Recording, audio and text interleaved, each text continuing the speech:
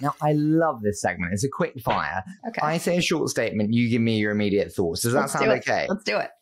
So what sales tactics have not changed over the last 5 years? I would say, selling is an art and a science. And I think, but at its core, it's about really good listening and bringing value. So it's back to like people buy from people. And so it's really like good listening, connecting with that buyer and bringing value in response to their answer. So I don't think that's changed. What sales tactics have died a death?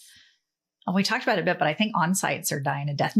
They're not gone, but I think we've learned how much we can do virtually. And so that old, like everything must be on-site, in-person handshaking has really changed. And it's crazy to see that we're not all on airplanes like we were just, a few years ago, but it's changed. So I think that's definitely, I don't know if it's died a death, but it's dying. What is the biggest mistake founders make when hiring sales teams?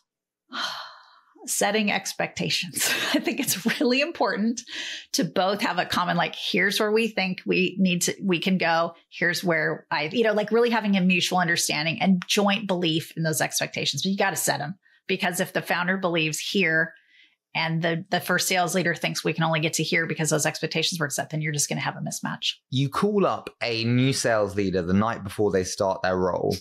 What advice would you give them? I would give them the advice of like really dig in and learn in those first, 90 days deeply, but be prepared to relearn everything in 90 days. So it's like, you got to go deep and understand and get in as many customer calls as you can and really work to understand the mechanics and the operating rhythm of the business. But then you will take that basis of foundation and you're going to learn it again, because you're going to have all that context and you're going to pivot your mindset and build off of that first 90 days. So I think it's like the expectation is just be ready to keep learning. That's not going to stop. You're not done after quarter one. What would you most like to change about the world of sales? This has changed tremendously in my career, but I would like to see more female leadership at the top. I think it's changed so much in my time in sales, but just more female leadership would be something I would change. I mean, we have 20 Sales Fund, which is like 8 of the most incredible sales leaders. And it was funny how it came together. Like, it was not meant to be like an all-female group. And then you're like, oh, wow. I learned that actually women are just better than men at sales. And to your point, it's changed a ton, which is great, but we just can't, we got to take our eye off the ball. That has to be still a priority. So I totally agree. Yeah. Final one for you. Which company sales strategy have you most been impressed by recently? Where you look at it and you're like, smart. Yeah, actually, we recently, it's recency, but we recently bought Vitally for our customer success team. So a customer success platform.